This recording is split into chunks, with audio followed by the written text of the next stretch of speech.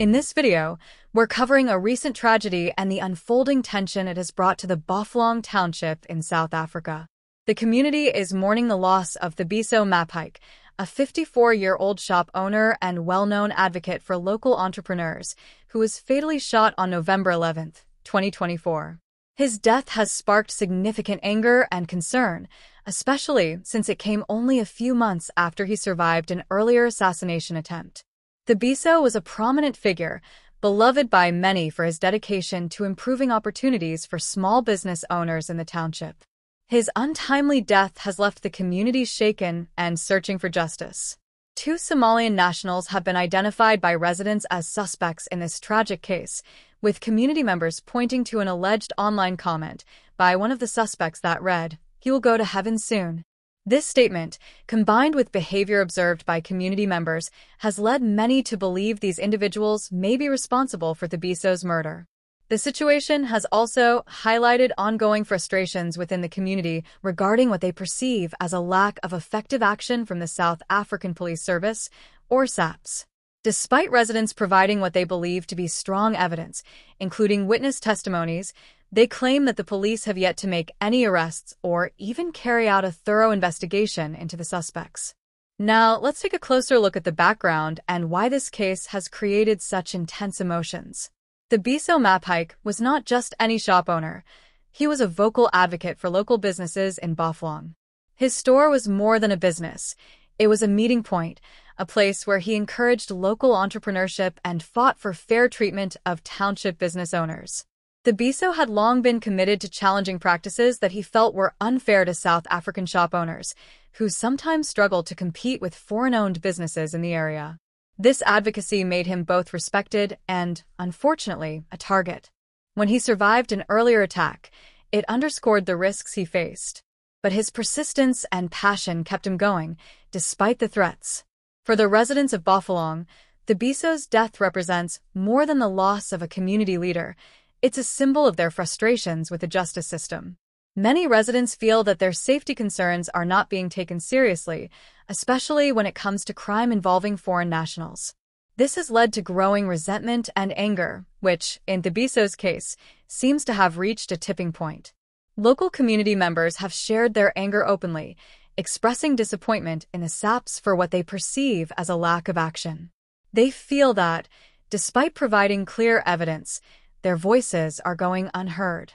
One resident summed up the feeling by saying, "We've given the police all the evidence they need, but they are ignoring us. How can we feel safe when the killers walk free?" For many in the community, this question cuts to the heart of their concerns. They worry that without swift justice, violence could escalate further.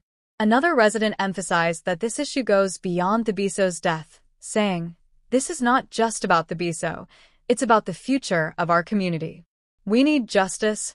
This statement underscores a deep fear that the lack of accountability could lead to even more problems, possibly pushing some residents to take justice into their own hands if they feel that official channels continue to fail them. It's important to acknowledge the police's perspective here as well. Gauteng SAPS spokesperson Colonel Dimakatso Sayo has addressed these concerns, acknowledging the community's frustration but denying that the SAPS is ignoring their evidence.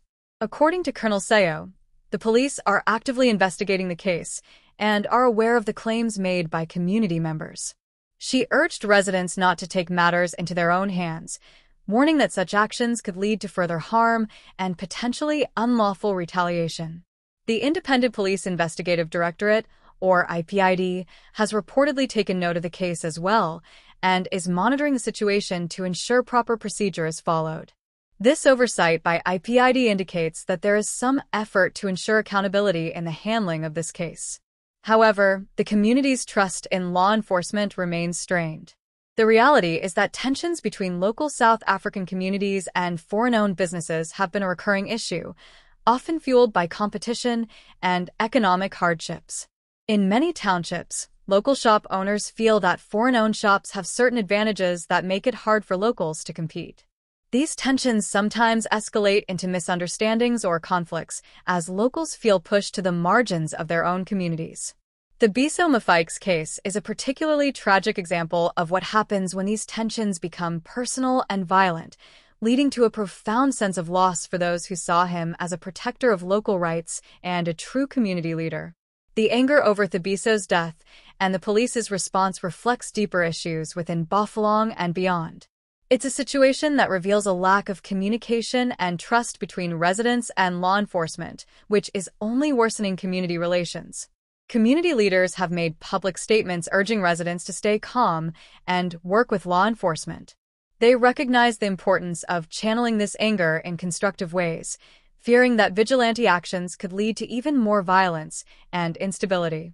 However, as frustration builds, it becomes harder to keep emotions in check, especially for those who knew Thabiso personally and want to see swift justice in his case.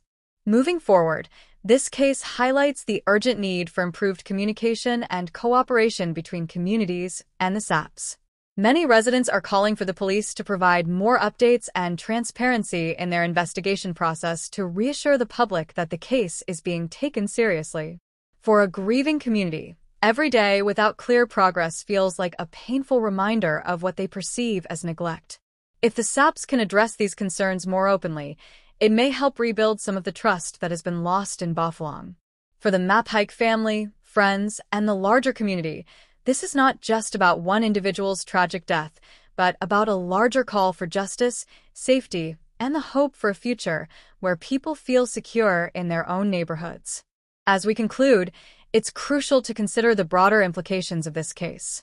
It raises questions about the effectiveness of law enforcement in handling crimes within vulnerable communities and highlights the need for strong, transparent communication to prevent further division and unrest. For now, the community waits, hoping that justice will be served and that Thabiso's legacy as a defender of township businesses will inspire a safer, more unified Bophelong. What do you think about the SAPS's response to this case? Should they be doing more, or are they handling it as best as they can given the circumstances? Let us know your thoughts in the comments, and don't forget to subscribe to our channel if you want to stay updated on stories like this. Thank you for watching, and we'll see you in our next video.